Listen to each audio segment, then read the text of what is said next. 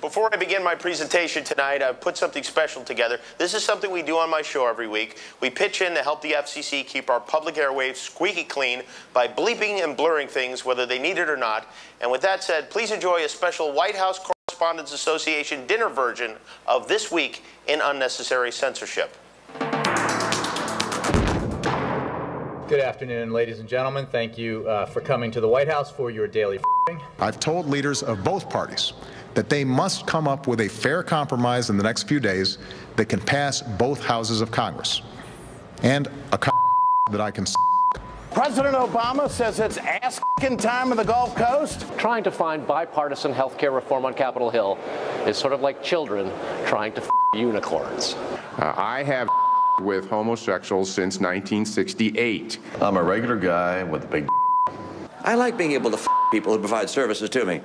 Harry Reid just wants to put his finger at his and sing. Are you not getting enough, you and the administration? Look, these are gigantic packages. I understand what pork barrel politics is all about. I your you mine. That was a great interview. Thank you very much. Enjoyed being here. Thanks, guys. Right, even though you touched his.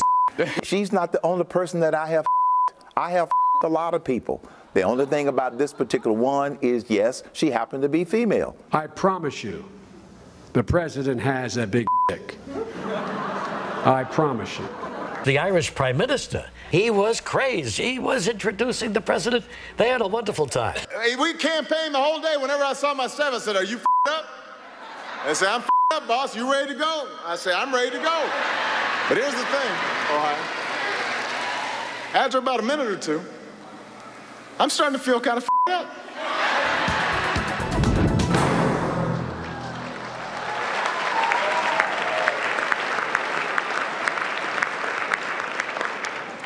And now, I'd like to introduce a comedian who I think will be a particular hit with the journalists in this room.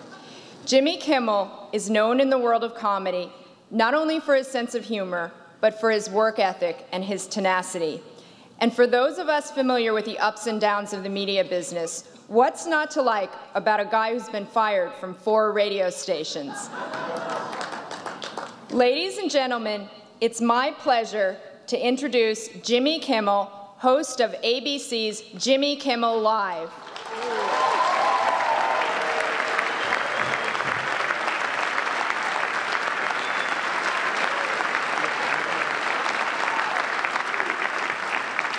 Well, thank you. Good evening, ladies and gentlemen, distinguished guests, Mr. President, salam. It is wonderful to be here. They told me this would be a very high-profile event with some of the most powerful people in the world. They did not tell me I'd be looking directly into Sofia Vergara's cleavage. I saw you texting. Sofia is from Colombia. This is what women look like in Colombia. What do you expect the Secret Service to do? Mr. President, I know you won't be able to laugh at any of my jokes about the Secret Service, so cover your ears if that's physically possible.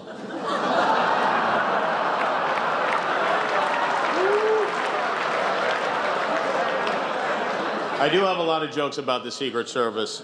You know, I told them for $800 I wouldn't tell them, but they only offered $30, so.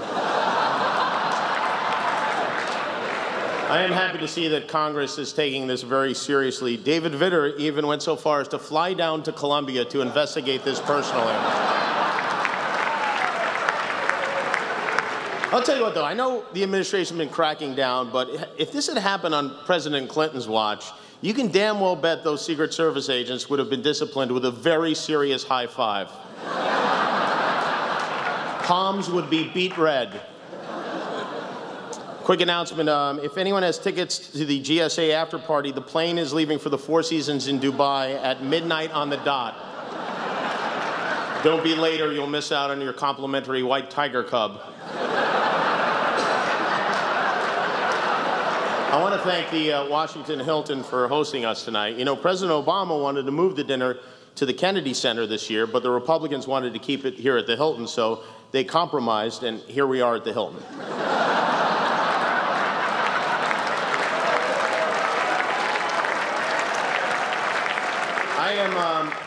I'm staying at the hotel, and I'll be honest, it isn't great. I had to change rooms last night because there was a huge leak in the room above me. I guess Peter Orszag left his mouth on. And he told me you guys would like that one. He told me a lot of stuff. But it's an honor to be here. You know, he told me when I was a kid that I would be sitting on the same dais with President Barack Obama. I would have said, the president's name is Barack Obama?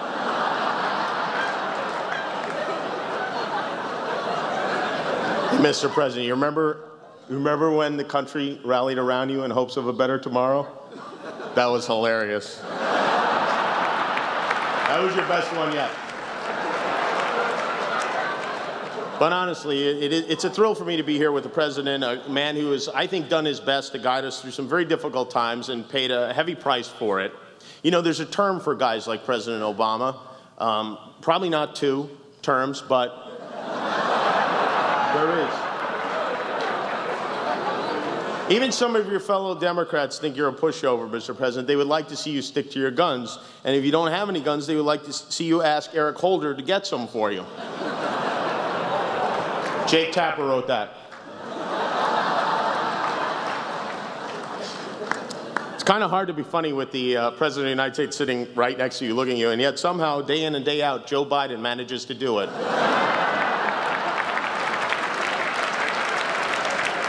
I wish he was here. I wish he was here so he could sit behind me and fake clap like he does during the State of the Union address. Are you enjoying this? Is this fun for you? This is the first meal he's had in months. They say diplomacy is a matter of carrots and sticks, and since Mrs. Obama got to the White House, so is dinner.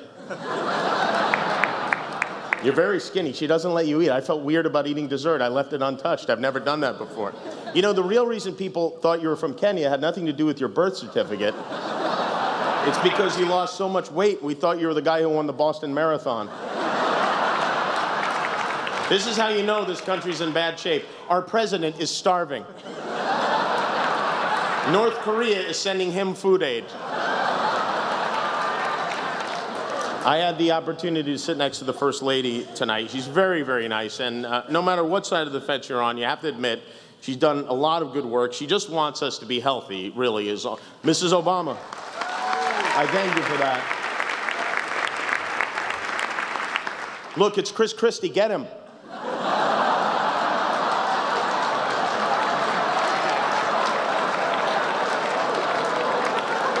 You know, they say that inside every American governor is a president struggling to get out. In Chris Christie's case, it's the only one where you can still hear him screaming. Governor Christie, I think you might be misunderstanding New Jersey's slogan. It's not the Olive Garden state.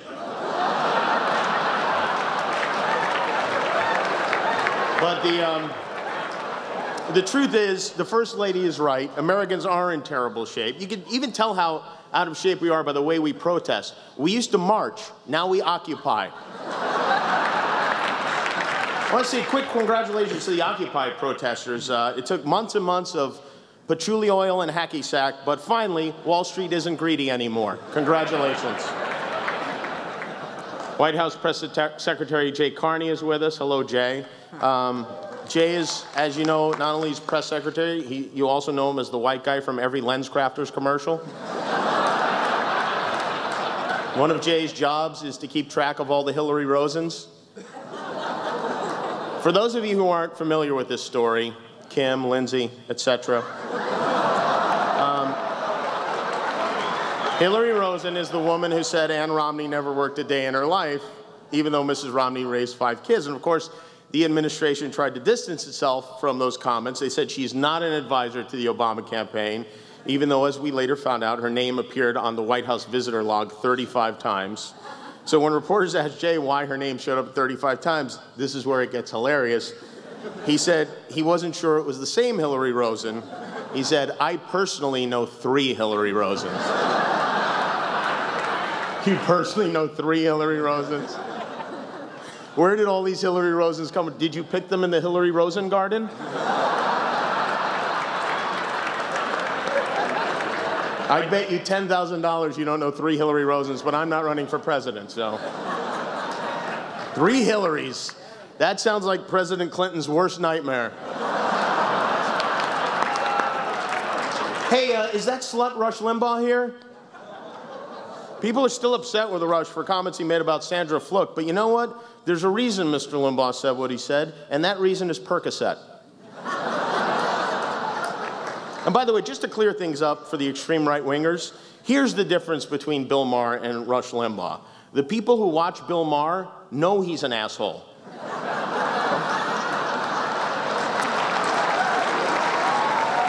This is my first time here.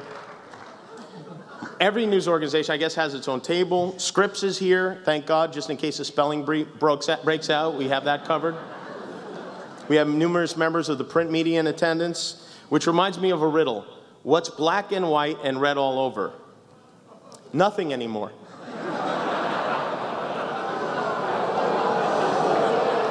Really? The Christie jokes are okay, but no? Where are the CNN tables? Are the CNN tables real tables or virtual tables? There you are. Every election year, CNN comes up with new and increasingly amazing technology. They have the magic wall this year. They had the hologram 4 years ago. And yet, with all their technical wizardry, they still haven't figured out a way to make James Carville look less like a hairless, boiled cat. Quite a few cable news anchors wrote books this year. Chris Matthews of MSNBC wrote a biography of JFK. It's 427 pages long. Poor Rick Santorum was throwing up all night. Bill O'Reilly wrote a controversial book about another great president called Killing Lincoln. I actually have my own theory about Lincoln's death. I think John Wilkes Booth was innocent. I don't even think it was an assassination. I believe that Abraham Lincoln had a vision about what the Republican Party would become in 150 years, and he shot himself. Is the Fox table laughing, or did Rupert Murdoch hack into all my jokes already? Some people think Rupert Murdoch was intentionally trying to appear to be confused when he testified in front of the British government, but I don't know. The man is 81 years old. I think you have to know how to use a cell phone before you can figure out how to hack into one. Rupert Murdoch paid $580 million for MySpace. Clearly, he knows nothing about technology. Fox News is the grumpy old man of cable. Loud, stubborn, a little bit out of touch with reality, just had a mole removed. Is the Fox mole here, by the way? I'd like to take a moment to salute the Fox mole. Were it not for his brave sacrifice, the world may never have known that the bathrooms at Fox were overdue for renovation. Leaking 2 videos and getting caught right away doesn't make you a mole, it makes you a freckle. As a result of all the success Fox News has had, MSNBC has moved a bit to the left of Hugo Chavez lately. MSNBC has a very big star now in Rachel Maddow. Rachel hosts her own show. She's a best-selling author. And yet somehow she still manages to find time to cut her own hair. The Rachel was a very different hairstyle when Jennifer Aniston had it. Rachel Maddow also wrote a book. In it, she argues that the unchecked expansion of executive power since Vietnam has resulted in a country that is perpetually at war, which comes at disastrous cost, not only financially, but to the very ideals on which the United States was founded. Women, nag, nag, nag, you know? There are a lot of very big celebrities here with us tonight. Uggy is here. Uggy's the dog from the movie The Artist. Uggy is amazing. He can roll over on command. He's a Democrat. Uggy, I have some advice. If Mitt Romney ever invites you to go for a ride, call shotgun. And if the president tries to butter you, run. Last week we learned that the president's 2 favorite steaks are ribeye and seeing eye. You know you don't have to reveal everything in an autobiography, right? I mean, you can leave some things out. When you go to a dog park, is it the same as when we look at a tank full of lobsters? The president was very candid in an interview with The Atlantic a couple of weeks ago when he called Kanye West a jackass. Which, no offense, sir, but I think you got the wrong West. I think you meant Alan. Do all Wests look the same to you?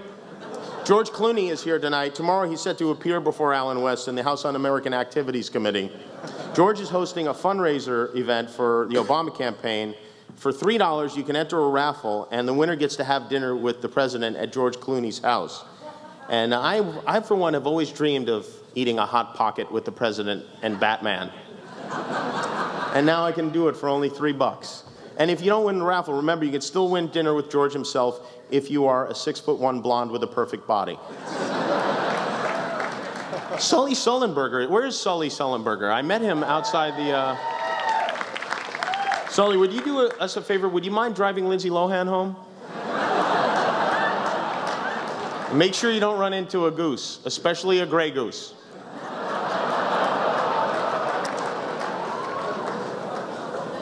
George Stephanopoulos is here. Good Morning America just beat the Today Show for the first time in 16 years. And George is riding, well, high maybe isn't the word, but let's say he's very pleased. 16 years is a long time. 16 years ago, there was no Facebook, there was no Google, and a tweet was something Barbara Walters gave her dog.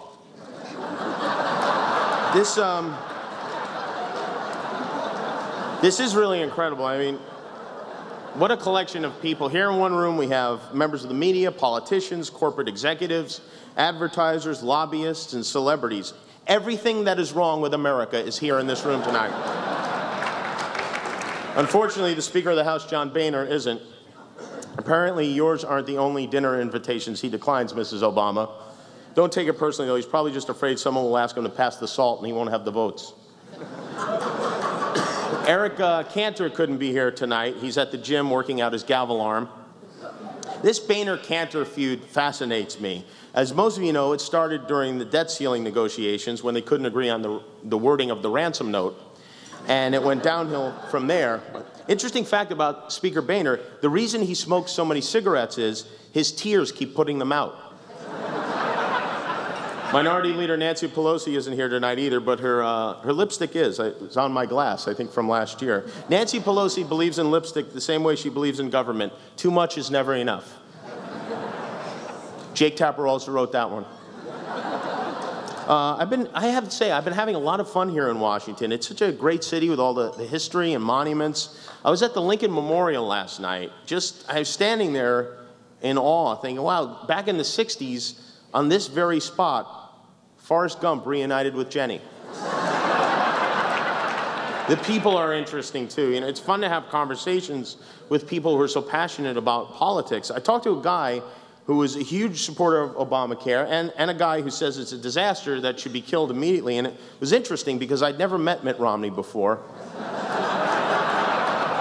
Mitt Romney is the inevitable Republican candidate for president, and he has an amazing story. You know, they picked him out of a Land's End catalog. That's how he was discovered. Some people say Mitt Romney won't be elected president because he's Mormon, and I think that's ignorant. I mean, this country is more open-minded than that. We elected an African-American president. We would absolutely elect a Mormon president, just not Mitt Romney. Stevie Wonder just said, "We elected an African-American president?" We heard Eric Fernstrom compare Romney's campaign to an Etch-a-Sketch, and I don't know. When I think Mitt Romney, I don't think Etch-a-Sketch, I think Twister. One foot on red, the other on blue, and both hands on green. Mitt has trouble connecting with regular people. You can't have a beer with him because he doesn't drink. You can't have a cup of coffee with him because he can't have caffeine. You can't even play Monopoly with him because he keeps trying to put the dog on the car. But if you're a Republican, you know, there isn't much of a choice. I get Rick Santorum is out. I guess it just wasn't Rick's year. Rick's year is 1954. You know, it's one thing to oppose gay marriage. It's another altogether to do it in a sweater vest. But in the end, Rick Santorum may not have won the nomination, but he succeeded in getting his message out, not just to Americans, but to people all aflat the world. Ron Paul is still in there. He's still sticking with it. To me, Ron Paul looks like the guy who gets unhooded at the end of every Scooby-Doo episode.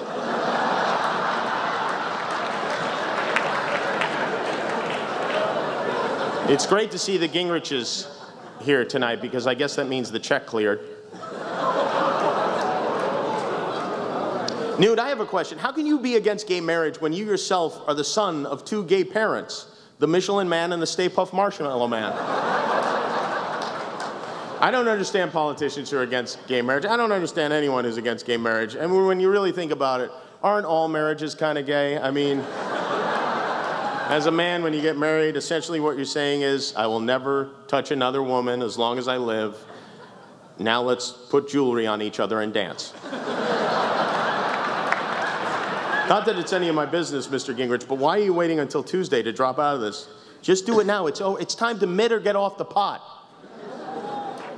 The election process has changed a lot over the last 10 years. As you know, the president finally gave in and agreed to a super PAC, which initially Vice President Biden was very excited about until he found out that a super PAC isn't one of those big boxes with all the different kinds of chips. And while we're on the subject of super PACs, let's get rid of super committees. Super committees are to committees what super cuts is to cuts. All right, it's time for the fun part of the evening. I'd like everyone to look under your seats. Under each one, you will find a copy of Keith Olbermann's resume. Is Keith here tonight? Limo wouldn't pick him up? The thing about Keith Olbermann is he's so likable. Al Gore launched Current TV in 2005, and it took off like a North Korean rocket.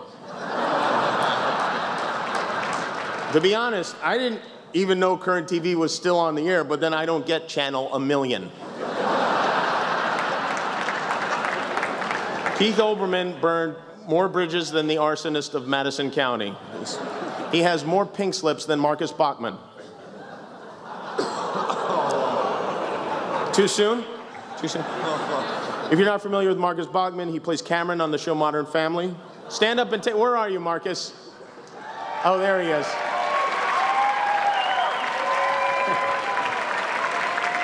I do have one real question for you, Mr. President. What's with the marijuana crackdown? I mean, seriously, what is the concern?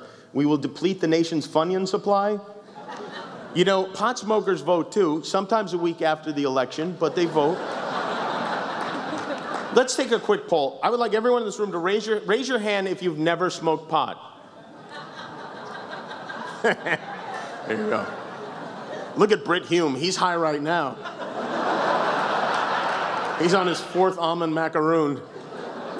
Mr. President, I hope you don't think I'm out of line here, but marijuana is something that real people care about, and the fact that you believe Speaker Boehner, when he tells you he still has control of his party, leads me to believe that you must be smoking some crazy great weed yourself. Woody Harrelson just woke up. As we know now, last year at this dinner, President Obama had his team on the way to kill Osama bin Laden. So who will it be this year? If you're looking for the biggest threat to America right now, she's right there. Her name is Kim Kardashian. She was captured by Greta Van Susteren and brought right to your doorstep. You know, when you took office, the Kardashians had one reality show. Now they have 4. This is not a good trend. Right now, Navy SEAL Team 6 is outside the Kardashian compound in Beverly Hills, disguised as the Denver Nuggets, so they can sneak in undetected.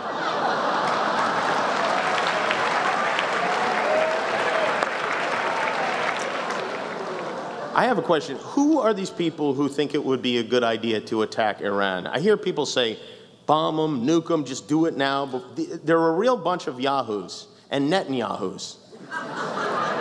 There's only one way to have peace between the Israelis and the Arabs. Instead of focusing on their differences, they should focus on what they have in common, which is a mutual love of falafel and terrible dance music. I don't understand all the anger that is directed at the president. Even if you disagree with his politics, he's funny, he's athletic, he has a beautiful singing voice, he's devoted to his family. Even with all his responsibilities, he still finds time to go to his kids' soccer games and move the goalposts. And I think that's commendable. President Obama wants everyone in America to have health care, whether we want it or not. I think I figured it out. You're not from Kenya. It's even worse. You're from Canada. This health care reform thing has a lot of people very angry. There seems to be a lot of anger in general. And ladies and gentlemen, if I can get serious for a moment, I believe that if we truly want to overcome the problems that we face, we have to do it together.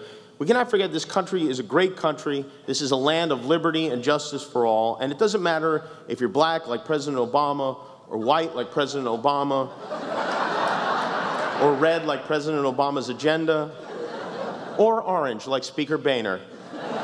America is and will always be, as a great man once put it, a place where a man is judged not by the color of his skin, but rather by the number of his Twitter followers. It has been an honor for me to be here before so many members of the Washington and national media. You're here tonight because as journalists, you care about freedom, free speech, a free press, and most importantly, free dinner. Some people say journalism is in decline. They say you've become too politicized, too focused on sensationalism. They say you no longer honor your duty to inform America, but instead actively try to divide us so that your corporate overlords can rake in the profits. I don't have a joke for this. I'm just letting you know what some people say. In conclusion, it really has been an honor for me to be here tonight, and I'd like to thank Karen Bohan for inviting me, and Jake Tapper for writing all the jokes you didn't like, and I also want to thank Mr. Mills, my 10th grade high school history teacher, who said I'd never amount to anything if I kept screwing around in class. Mr. Mills, I'm about to high-five the President of the United States. Is it okay? Eat it, Mills. Thank you, everybody.